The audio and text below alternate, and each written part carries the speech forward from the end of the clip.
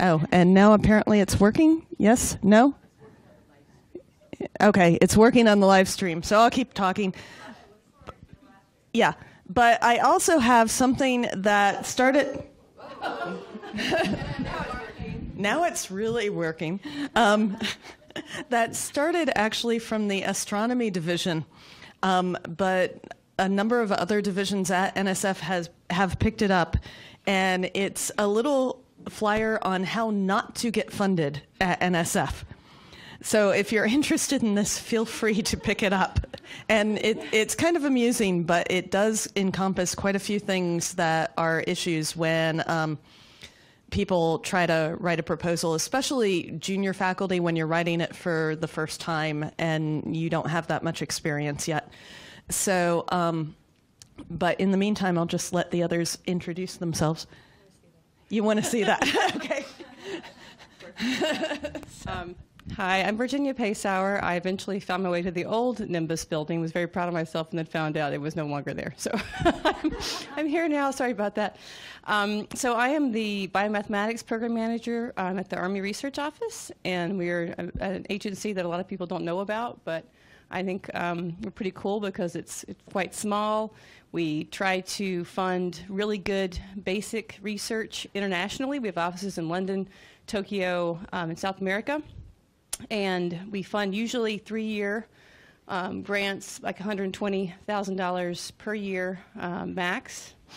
And we also have grants for instrumentation, which isn't typically something that a lot of mathematicians might need, but some in math, bio, and other more applied areas do. Almost no funding for instrumentation. Is that right? Yeah, we have awards every year for instrumentation, and usually I'm looking for people to give awards to because they usually give each program manager at least one award. So half the time I end up taking somebody else's, some other program managers'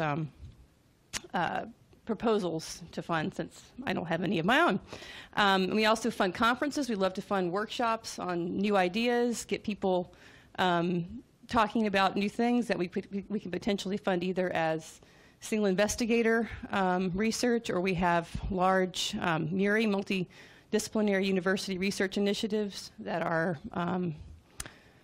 about between $6 and $7 million over 5 years, and those are really large, really hopefully hard-hitting projects. We always look for good ideas from everywhere, from industry, from government scientists, from academics. And we also have STIRs, which are short-term investigative research projects.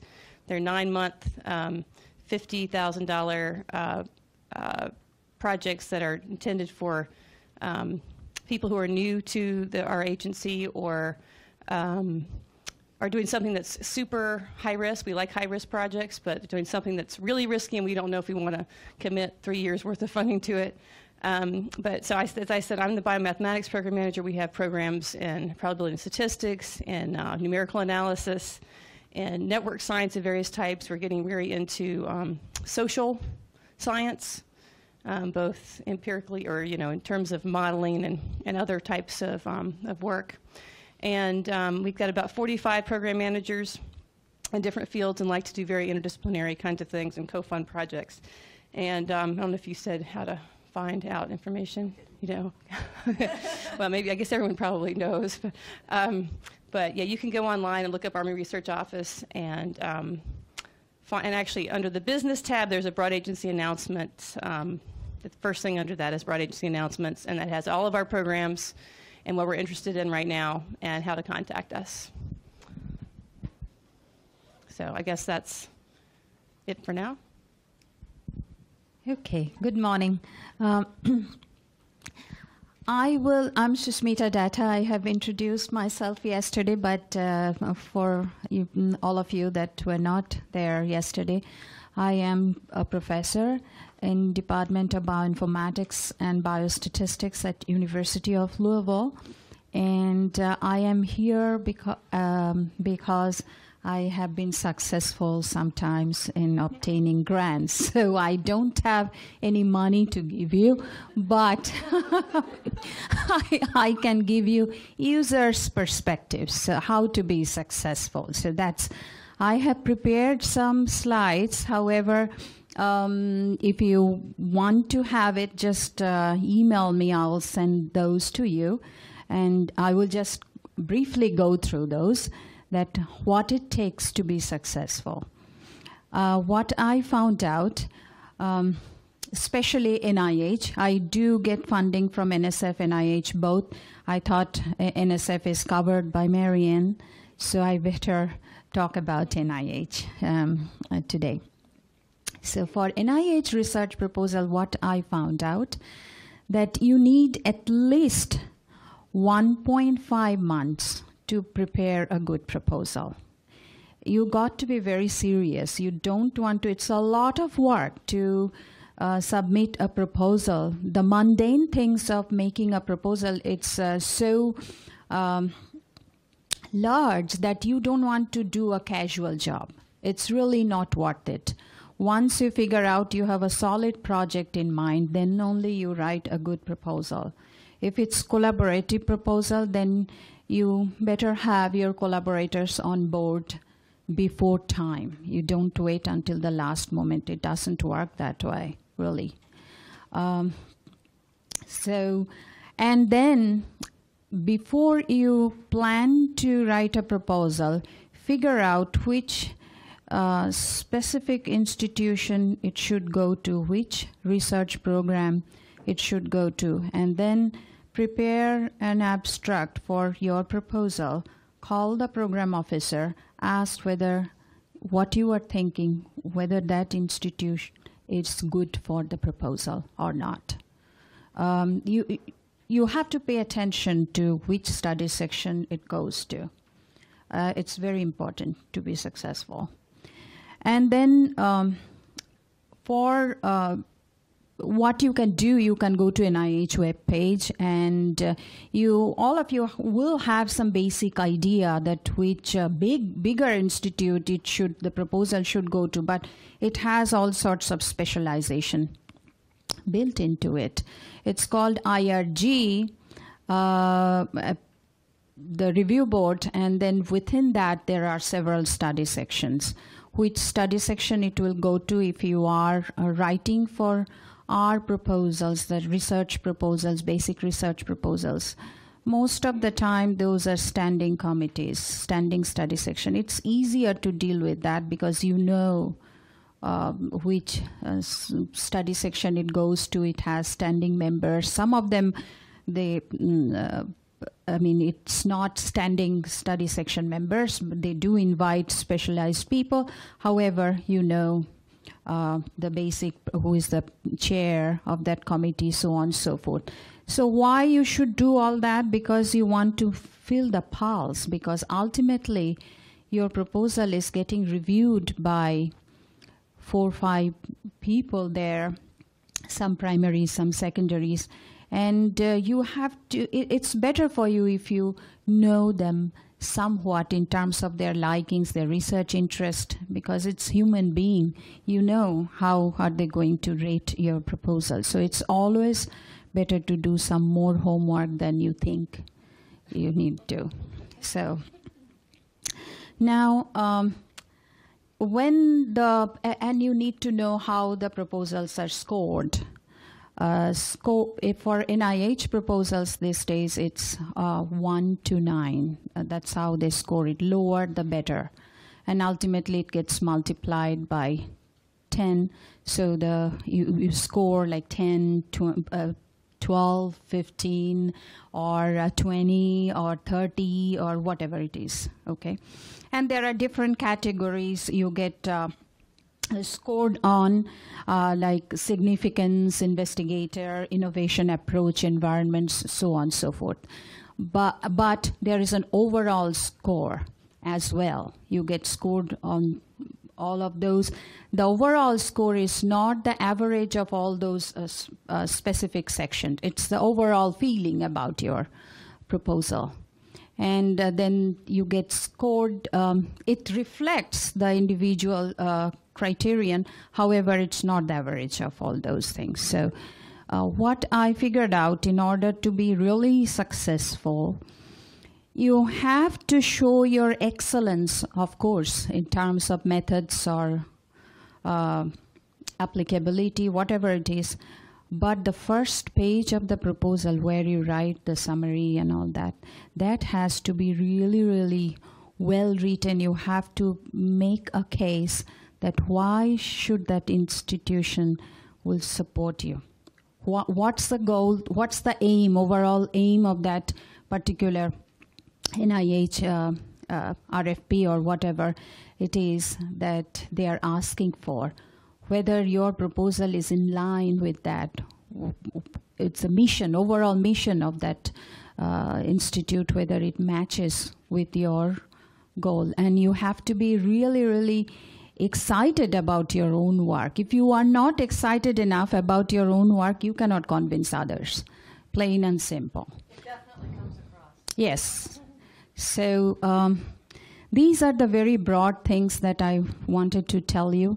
Rest of it, you will just ask some questions. I will see what I can do. Thank you. I guess we're opening up the floor for questions now. Okay. Anyone have a question? I will run to the microphone to you.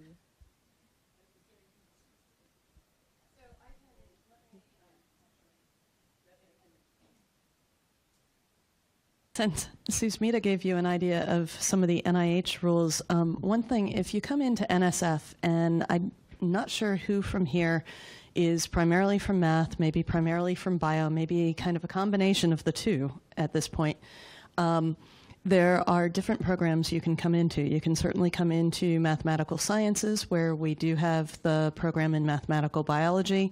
If you're in statistics, you might come directly to statistics, depending on what you're doing there.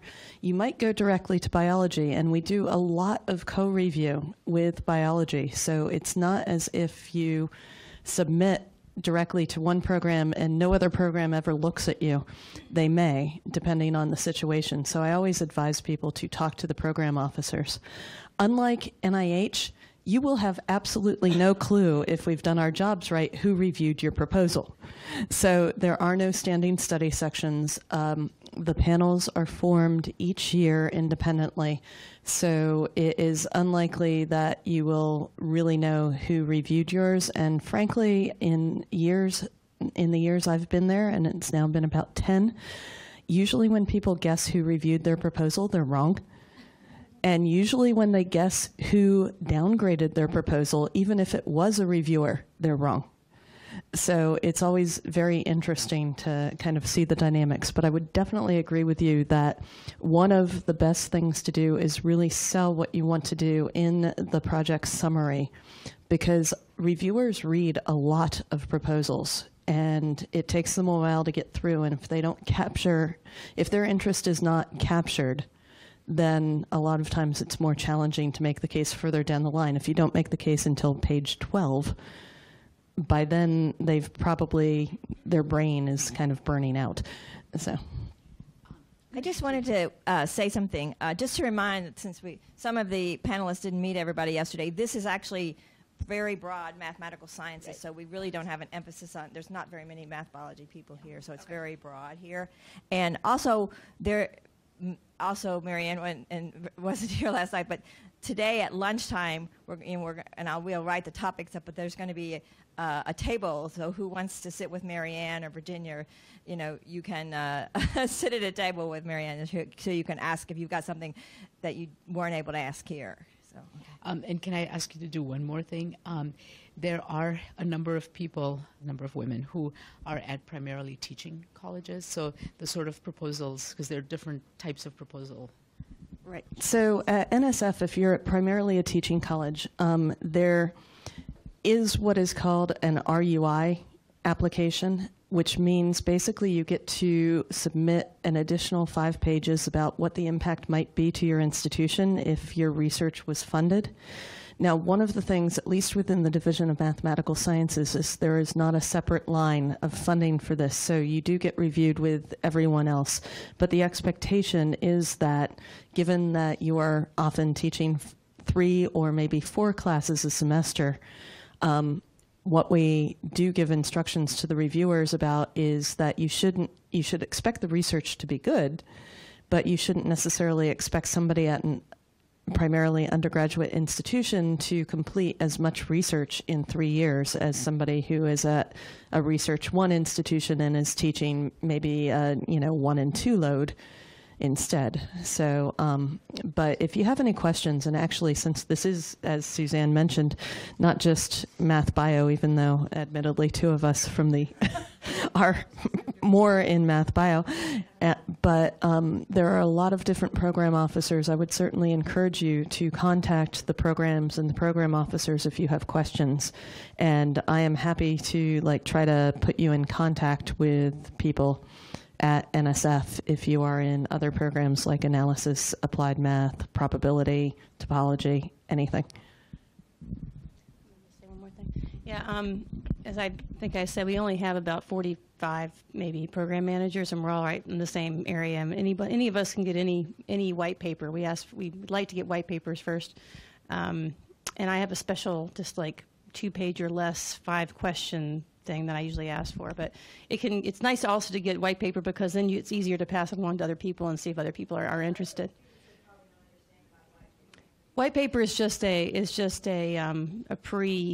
something, instead of just calling and saying what you are interested in doing, it's something just on paper or by email. So I don't know. I actually don't know. Is it? You don't ask for that? Yeah, we want white papers because we don't want you to waste your time writing a proposal, which is very time consuming if we're not interested in it. And we also want to make sure that it gets to the right person and that all the different people that might be interested have a chance to look at it. And usually when someone calls me and is talking about their research, I think I have it, and then I'll go talk to someone else about it. I'm like, it's about this, but I can't tell you much detail. So it's really nice for us to have something written down. I actually did not realize that white papers are not. NSF usually does not encourage white papers. Okay. Well, that's why I said, for me, we actually, in our Broad Agency announcement, it has something about white papers, and I think it's 5-page long or something. I don't know anybody at the Army Research Office that has done that asked for that. I got it from just these 5 questions from one of my fellow program managers, and that's what I use. I say, hopefully don't spend more than half an hour on this, but I just ask, what is the question you're trying to answer? This is, something that I would give you these questions if you emailed me or called me and said you were interested. But, what is the research question you're trying to answer? What is the approach you're going to use? How is the approach unique? How is it going to potentially benefit the field? And for me, that could be math and or biology. Hopefully it's both. And then how might it potentially sometime in the future, 10, 15, 20 years, be of benefit to the Department of Defense? And that's one thing I was going to say is that I think it's kind of cool about our agency. We have a very small amount of money compared to NSF and NIH, but we try to make the best use of it by funding really good, high-risk basic research. And then from the get-go, we have to have support from some government person. Usually it's going to be someone in the military and often in the Army, but we have to get three academic reviewers and 1 government reviewer, and there's no kind of panel. We just ask for reviews. So we end up having to get someone from the military usually involved from the get-go, and hopefully that will help take the research as it progresses, and they can take it and go to the next step or see that it's transitioned to something that the military and hopefully civilians, because most things the military does ends up being a benefit to the civilians, like lasers and that kind of thing. So so white papers are very useful for that. Yeah. Yes, how many competitions do you have per year? We do not have deadlines for our normal grants. And we never know exactly when money's coming in. So I always say the sooner you get me something, the sooner I can get it reviewed and have it ready to go when money gets there. And oftentimes we've actually just been told we have to spend a whole bunch of money by the end of May, potentially June. So now we're all frantically trying to get proposals in. But usually we need to have, a lot of times our director will say, if you've got something ready to go now, we've got money. So, that's, of course. You mean, when you say resubmit? Oh, yeah, certainly.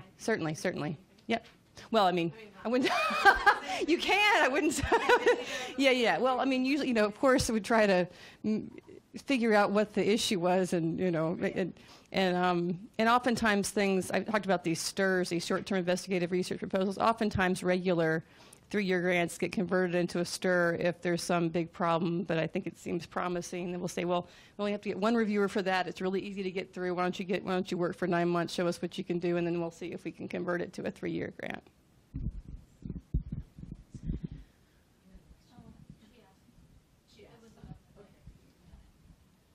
I had sort of a comment and a question for Susmita.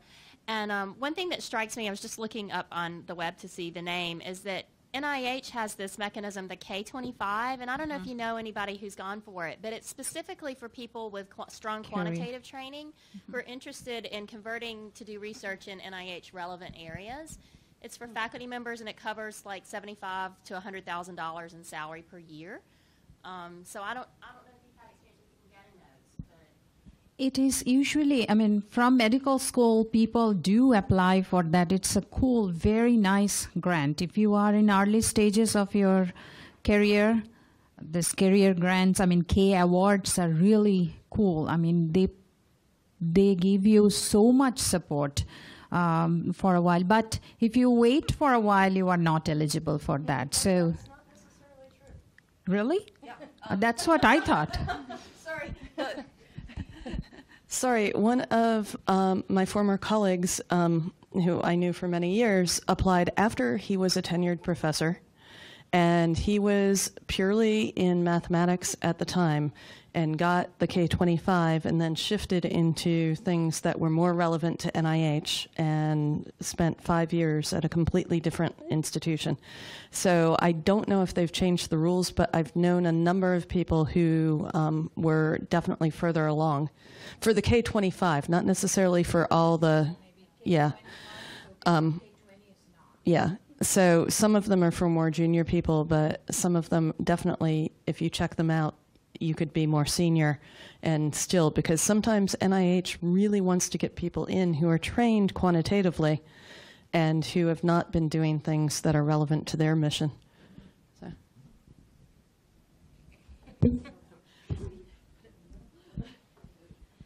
Okay, and I wanted to ask, tell you that you are in this business for a long haul. So if you get rejected, nothing to be emotional about. That don't give up. Just keep trying. It works. Eventually it will work. But make sure that whatever you are learning from your rejection, the review or report, there is nothing to be, I mean, you just think they are totally wrong, you know, they don't understand. Don't look at it that way. Just look at it in a very positive perspective. You can learn from each and every comment. Initially, you may think that they are stupid, they don't understand your proposal, no, nothing. But just give some time. You will see that you can really turn into your own advantage. And it's a very good idea when you are starting your career, just finish off your proposal way ahead of time so that you can let it get reviewed by one of your senior successful colleagues. So that really helps. Let somebody else read your proposal. And then, okay. And if you get one success story, that doesn't mean that you will be successful all the time. So it's nothing to get really excited about when you just, 6 people said yes to your work. That's okay. Next 6 people may not care. So it's nothing to get too excited about. So be really less emotional about this grant business. Okay. I have to say I have a very good friend who says 6 time is the charm. So.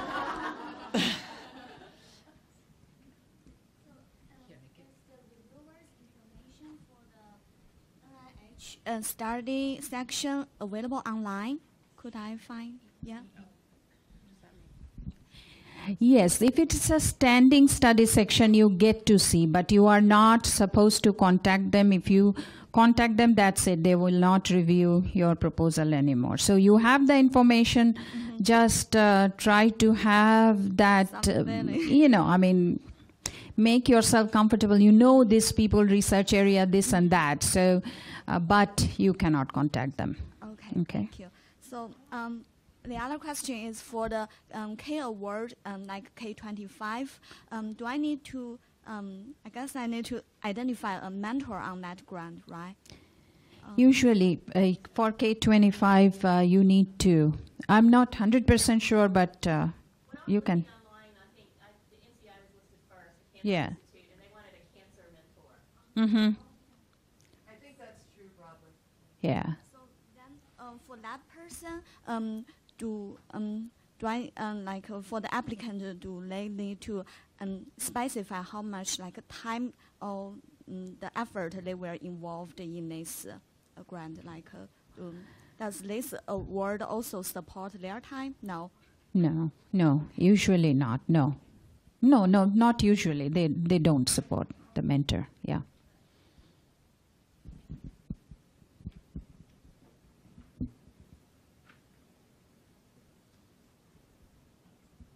So kind of a general question for everybody. I was just wondering about your opinion on federal versus private foundation funding, and what are the differences between applying for those two different kinds of funding opportunities? We don't know that much. So yeah, I think overall this panel doesn't know that much, but I know, certainly like the Simons Foundation is offering funds for different things. And my personal opinion is explore all the options that you can and connect with as many people at these different organizations as you can, because I think that sometimes the private foundations have a lot more flexibility in terms of how they review what they fund than some of the government agencies that have certain rules that I think are much more specified. I mean, you can see just among the government agencies, for example, DOD in some ways is probably the most flexible because you can provide money if you think something is a reasonable idea.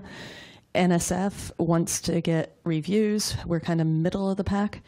I can still recommend something for funding that a panel thought was not competitive if I make a very strong justification to my division director why I think it should be funded. In fact, we had a program officer who once, I remember not too long ago, did this, and ultimately the PI won multiple awards for the research, even though the panel thought the proposal was not competitive.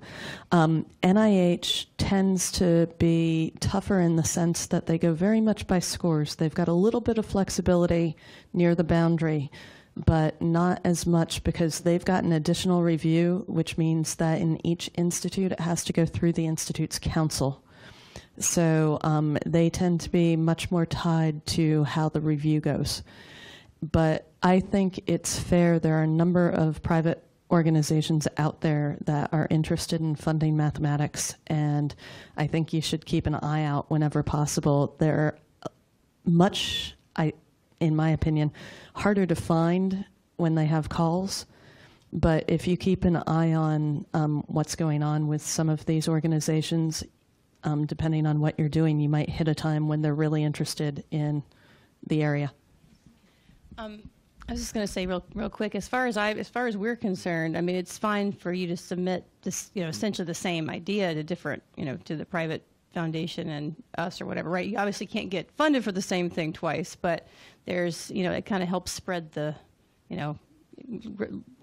well, it makes your chances of, find somebody who's interested greater, right? So, I mean, for us, it doesn't look suspicious, or anything, so. Okay, so I have had funding from I've had NSF funding, I've had non-government organization funding, and the way I've gotten it is usually through a collaborative thing.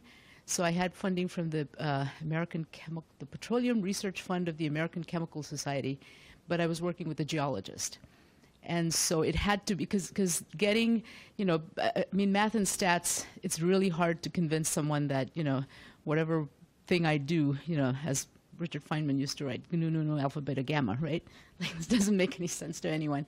So that's where the interdisciplinary part really comes in. And then I've also had funding with a chemical engineering professor from a private sort of a oil field infrastructure company, where what we did was statistics. We got their data and worked on it, but if I had approached them, it would have made absolutely no sense. So I think that talk about interdisciplinary stuff, I think that's the way, and it's the other discipline that usually has those connections. So that, what other? Actually, one more thing on the NS. Of these, this is not to like, oh, how great. I've never had an NSF grant rejected, but I don't put anything in unless I'm a perfectionist, which also means I don't have a huge output. Like, I have to be convinced. But the way that I got started was, I got successful grant proposals that I looked at. Because that was if I don't know what the finished product looks like, I don't know what it's supposed to look like. So I had my PhD advisor's proposal. I had a couple of proposals, and once I got, and people are, you can go to the NSF website, just like all of this is open information, right? You can go and you can see what sorts of things are getting funded. And, if someone works in an area that's similar to what you work in, people are pretty open about, this is kind of like, oh, you were successful. Can you help me? Or, can I get some input from you? And, it's a small world, right? So I found that, I just did it the first time. And then once I got the hang of it, now I have my own model. But that would be, I think that will be very helpful when you're just starting out, is you want to see what a successful proposal looks like. So, okay, next questions. Couple of comments that if you're somebody who's also looking for funding for outreach activities, you might look at quite a different things. There are definitely private foundations, but also like the Association for Women in Science sometimes gives small grants.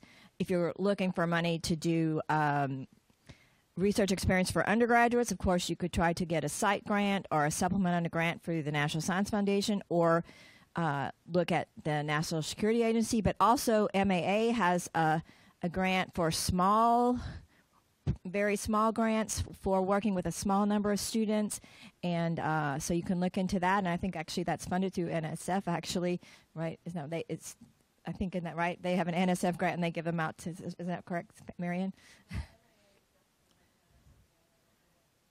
Yeah. Anyway, they give out. There's one that actually they give out small grants, so like if you need money to fund 3 students to work with you or something like that. So yeah. So there's different things you can look for, but outreach is a very interesting thing you can get some money for these days. So, the other thing is travel, especially when you're more junior, either graduate student, postdoc, or assistant faculty member, because a lot of the societies are given grants for travel. And they'll advertise it on the travel websites. So one of the things that you can often do is at least get the opportunity to attend conferences or workshops at places like NIMBioS or some of the mathematical institutes, as well as some of the major meetings of the societies.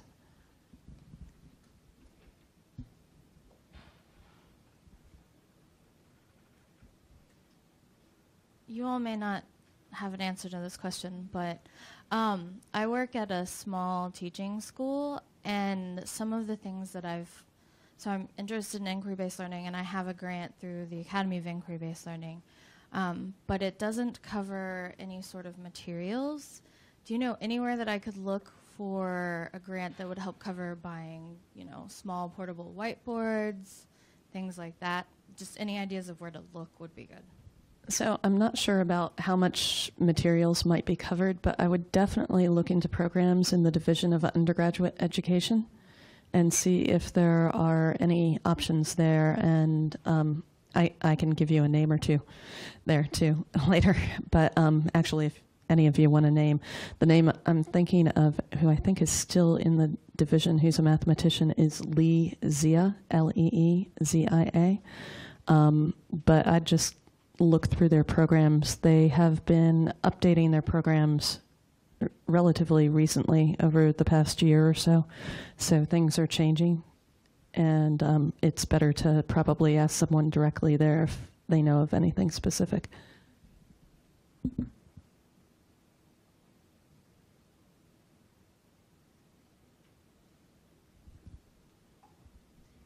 When you submit a grant, what kind of feedback do they give you? I mean, you said something about getting a score, but I mean, do they tell you exactly sort of what issues they had? So if you submit to NSF, and I think this is true for NIH, you get the feedback from the reviewers. So you get their full reviews. NSF does not edit them unless the reviewer inadvertently gives away information about, for example, somebody else who applied saying that, wow, I think this grant was good, but nothing compared to Mr. Smith. Then we will delete it. But otherwise, you get everything completely word by word, verbatim. You also get, if it goes through a panel, you get information about the panel discussion. So about what they considered the pros, the cons, things they think needed to be strengthened if they had issues with the proposal. So you do get a decent amount of information. Of course, you're always welcome to talk to the program officer, too, after the fact. I have to admit, I tend to let PIs digest after I know if they've been declined, after I know something's gone out. Because, for example, a few weeks ago, I declined someone, and I got a response within about 10 minutes. That was very upset. And fortunately, I was in panels, and I just said, can we talk in about a week? And by then, things had diffused, and the PI was willing to have a conversation about the back and forth, and that PI will be coming in probably for the next round of competition. And I think there are a lot of things in that case that could be done, and I encourage the PI to come back. But you do get a fair bit of information, and a lot of times, if you're not sure what was meant by someone, we try to get them to clarify as much as they can, but sometimes it's confusing. The program officer may be able to help. So I usually give all the PIs all of the reviews anonymized. It's not like we're supposed to or anything, but usually before I decide whether I'm going to fund something or not, I ask for their response to the reviews. I mean, so for us, it's you get an accept, decline, or other from the reviewers. And I've funded stuff that got said you have to get 4 reviews, but sometimes you have to get a lot more people to agree to do reviews in order to actually get 4 back. Please do reviews if you say you're going to do them. And so I had 3 declines, I think, like 1 accept and 2 others or something for this one proposal from England, and it was really excellent. And I said, I want to fund this thing, but I do feel like I need to get her response to these. So basically, for me, people, I guess they aren't upset because they don't know yet whether they're going to get. Well, and I try not to ask for proposals unless I really want to fund it, but basically, yeah, the reviews, getting the reviews gives them a chance to respond to it, let me know whether the reviewers' comments are on target or not. If they are, how are they going to address them? And if not, then I feel better about possibly funding it, because I get stuff in biological areas all over the map, and I'm a theoretical ecologist. I don't know much about a lot of different areas. So the reviews I think are important to help them, even if they get all accepts. There's always something that's going to be useful for people to get out of the reviews. Okay, for NIH, how it works, if your proposal has been decided that it's not even worth getting reviewed, usually it gets decided. Not in too much details, but that said, it's triaged. It's not going to get discussed at all, as everybody unanimously decided it's not even worth discussing that proposal for the study section. Then you don't really get much review out of it. But if it makes it for discussion, in that case, it will be scored. You get a summary statement, overall feeling about your proposal. It's very important. And then you get the individual reviews. Everything is there. And the idea is that you really go through it. It got scored. So you should, as an individual submitting for the first time, if it gets scored, you should feel happy, even if you don't make it. So go through the reviews very carefully, line by line, and then you have formed an opinion that how to revise it. The next thing you should do is to talk to the program officer. Make an appointment for a certain time when he or she has a time slot for you, and then they usually, the program officers, they read the reviews along with you and go through line by line. I have seen very committed program officers. They do read with you and then gives you very good rebuttal strategies, basically. And then those are the things you should learn and try to do it. Never do any hasty job with grant proposal. It never works. So after you listen to him next time around, you address all those things according to what you have learned from him and your own opinion about it, and then usually you are successful.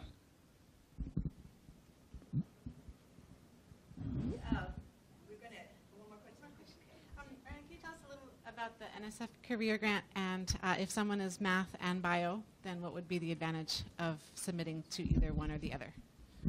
Okay, so I would definitely, so the career award is for somebody who is not yet tenured, who's on a tenure track position or the equivalent, depending on if you're in a regular math department, for example, versus some people come in as tenure track equivalent if they've gotten a job in, say, a med school. We do a lot of co-review on between math and bio, so if you're bridging those two disciplines, but what we always advise is put the proposal in to the lead program that is going to be impacted the most by whatever you are planning on doing. So if it looks like it's going to be bio, put it into them first. But you can then choose a program in such as mathematical biology as a secondary program, or vice versa. If you think the math is first and the bio is secondary, flip the order. In fact, let's see, this year we are recommending 3 career awards in math biology. All of them are being co-funded by some other division. So we do work a lot across divisions. Math biology is probably one of the main programs that tends to work primarily with either bio or bioengineering. But in general, no matter what area you're in, when you're putting in proposals, think about what your work will have the most impact in. If it's topology, put it into topology. If it's statistics, put it into statistics. You need to think about where your proposal has the best chance. So, and a lot of times when you're trying to cross disciplines, it's more of a challenge. But in that case, I encourage you to talk to program officers in the different programs, because even within the Division of Mathematical Sciences, for example, we co-review. So we've co-funded with, Math Bio has co-funded with probability, we've co-funded with statistics, so people talk about the proposals that come in that seem to be competitive. So talk to the program officers, see if it's relevant, and see if you should select other secondary programs. And by the way, I would do that judiciously, as opposed to, I've certainly gotten proposals that select a primary program and then list every possible program that they think might be relevant. That doesn't work well.